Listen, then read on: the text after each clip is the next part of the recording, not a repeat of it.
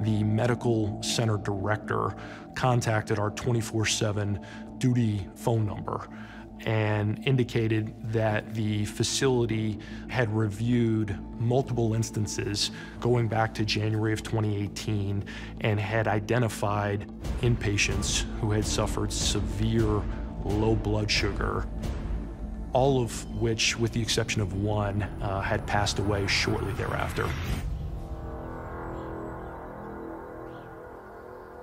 The victims in this case were all elderly males. They all had various health conditions. However, the clinical expectation was that they were all supposed to be discharged. Death did not appear to be imminent.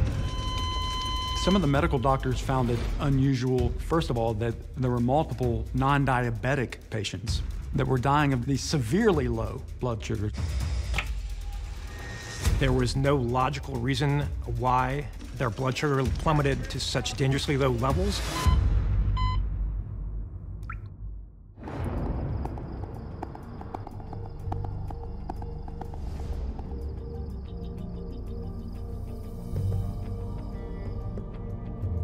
Within a day of opening their investigation, they contacted the local FBI office, and we got involved.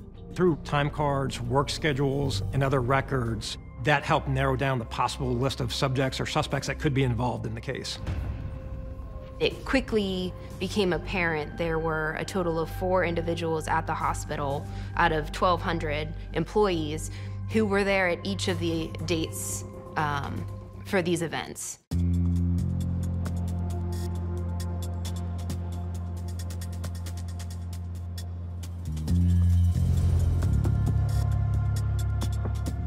Rita Mays was an uncertified nursing assistant who worked in the medical surgical unit that they referred to as Ward 3A. She was responsible for taking the vitals of patients, intake and outtake, as well as taking glucometer or finger stick readings of blood sugar levels of patients.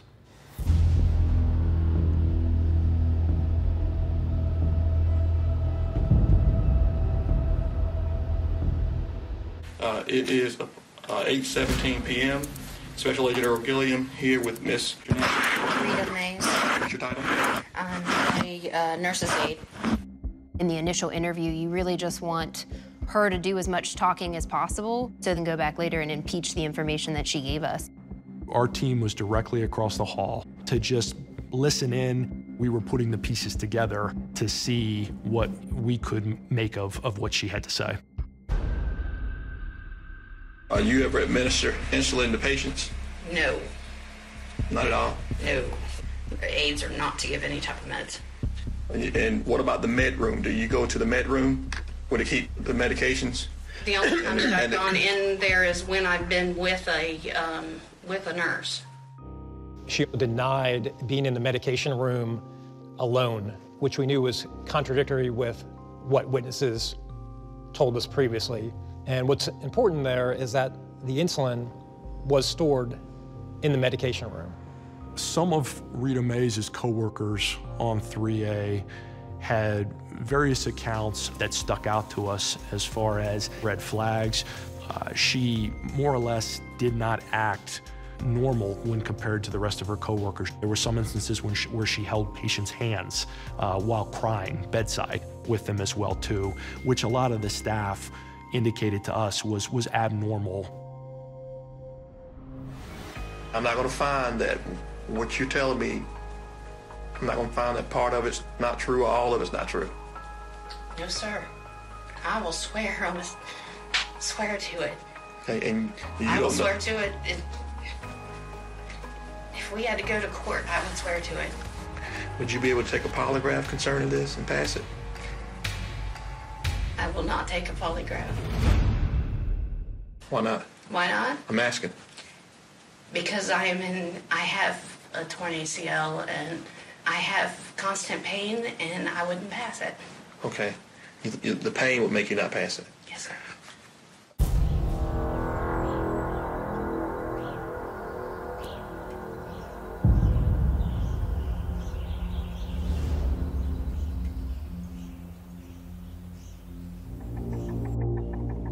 We learned that Rita May's husband had been in jail during the times in which the murders took place.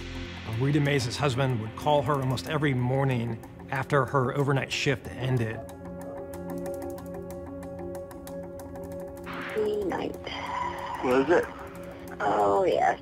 During some of these calls with her husband, Rita indicated her struggles with her interactions with these patients. At 4 o'clock in the morning, I had to take over sitting one of the one-on-ones, and the one I was sitting with, I wanted to freaking strangle. Why? I couldn't keep him in bed. They had given him Haldol, and that didn't work, so they gave him 2 shots of Haldol, and he still was wound up.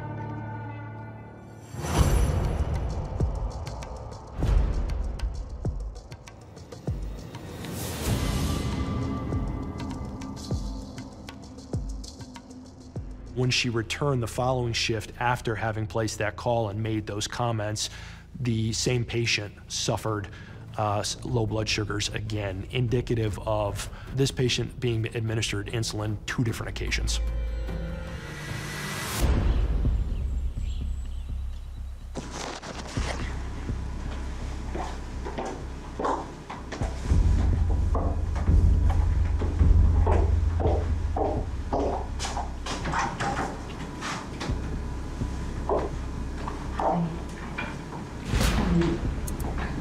Nice to meet you. My name's Carrie. Hi, Carrie. We had a special agent from the FBI Behavioral Analysis Unit come out. They offered for Special Agent Carrie Robbins to participate and to conduct the interview. We had been prepping her for it, just one interviewer in the room. My understanding is, did you win the Nurse of the Year award? The year before last, Nurse's Aide. Yeah, and I've heard that. And I've heard that you're the go-to person. You do exemplary work.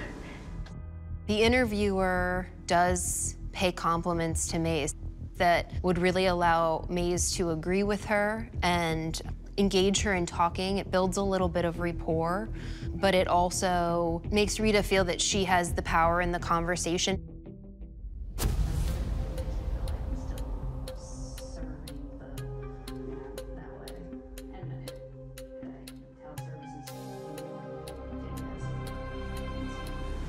For whoever may have had a role involvement in this, do you think there's ever a justification for doing something? I don't know why. That would be crazy to do something like that. That's basically taking a life. And that's not a good thing. Not at all.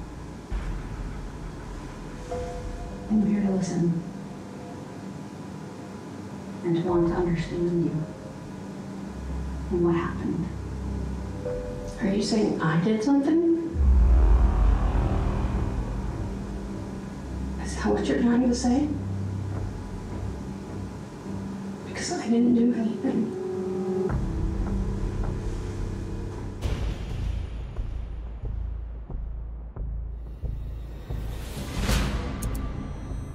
Whatever you did doesn't change who you are.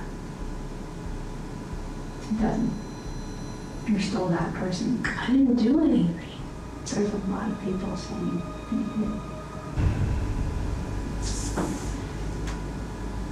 Tell me what happened. Truth.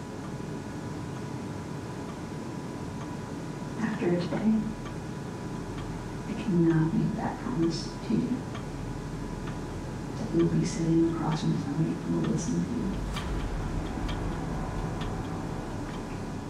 You can see she's hunched her shoulders and drawn her arms across her body as pretty defensive. So to me, I think she was panicking a little bit. I think with what you're accusing me of, from here on out, I need a lawyer.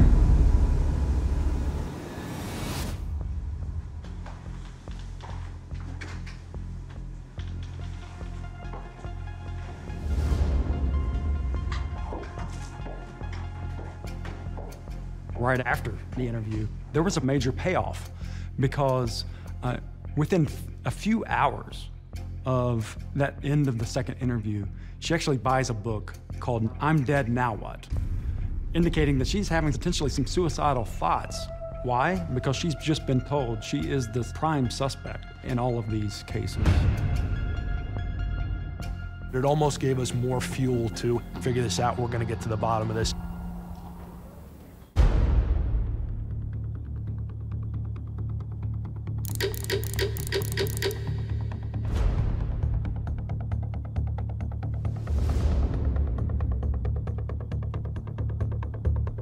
Between the second interview in August of 2018 and October of 2019, the bulk of the investigative work was complete during that time period. The investigation involved a review of hundreds of thousands of VA employee emails, years worth of internet browsing activity, a review of hundreds of hours of recorded phone calls, a review of other electronic media and electronic evidence as well. What we learned at that point in the investigation was that Rita would talk with other staff members on Facebook Messenger, and they would, in real time, be discussing patients and what was going on the ward. And Rita was referring to some of our victims. What happened to this patient who was in this room, and what about this patient? So she was following up to see, essentially, did they live or did they die?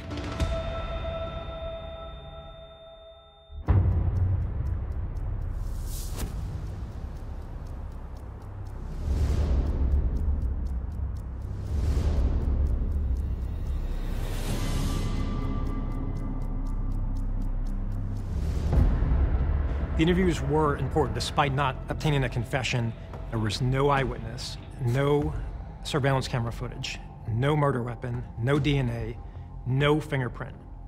Therefore, the culmination of the interviews strengthened the investigation. Although we did not get the verbal answers and the confessions that we were looking for, just to be able to tap into the mindset of Rita was just as important.